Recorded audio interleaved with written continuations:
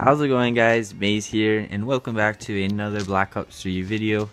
Now in this video I'm going to be showing you guys how you can get some free points in the Shadows of Evil map. All you gotta do is when you first spawn, run up to the quick revive machine and hold square, and you'll automatically be rewarded with 100 points. And now you can do this to all the other perk machines in the map, except for a few. Like, I think one of them doesn't work, but you can do it to Juggernaut and all the other machines, and they'll give you 100 points for free. And now there's another way you can get points in this map. All you gotta do is run to the laundromat location, like right here on screen.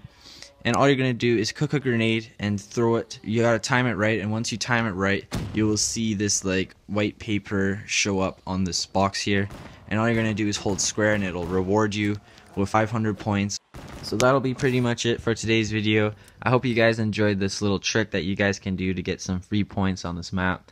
Remember to leave a like if you guys enjoyed, and I'll see you guys later.